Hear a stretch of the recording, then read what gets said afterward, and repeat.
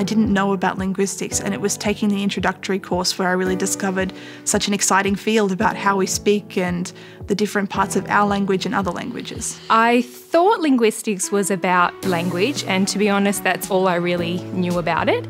And obviously when I came to study linguistics, I learned it was so much more than that. It was really multifaceted. The reason I chose to study linguistics is because I come from a bilingual family, so bilingualism's always been an interest of mine. You learn about bilingualism, you learn about second language acquisition, the history and structure of English, semantics and pragmatics.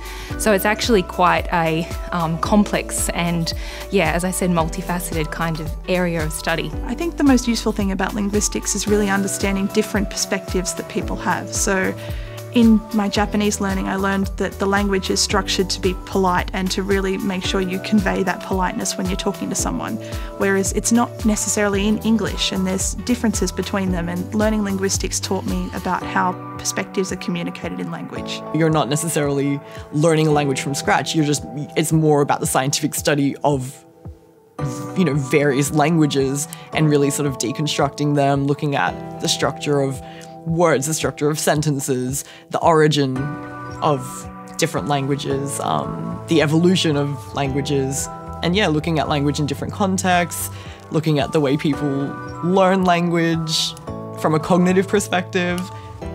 There's a lot to learn. I live in Parramatta. I am a local resident, and the people surrounding me, a lot of them are migrants. And my previous working experience, I have exposure to these people. So I'm aware the need for people with language skills. If you're learning a language, you are also learning about the culture, and so that can help our understanding of the world and our understanding of people as well. So I would definitely agree that when you learn a language, you're also learning about the context in which that language occurs, for sure.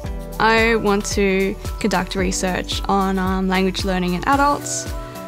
Because it is more difficult for adults to learn a language, and I want to know why is that so, and also how we can combat this problem so we can learn languages more efficiently and more quickly.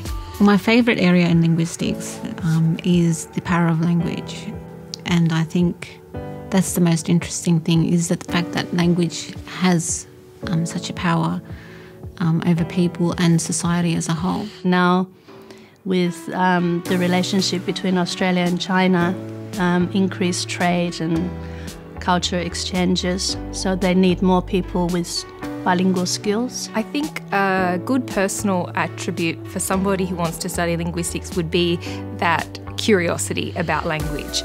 So wanting to know more about why we say things the way we say things, or how people learn a language, what happens to their brains when that happens. The most surprising thing for me was to actually discover that there are jobs in research. I had no idea. I thought that scientists studied in a lab and they were in lab coats, but to find out that I was a researcher and I was a scientist looking at language was probably the most surprising thing that's ever happened to me.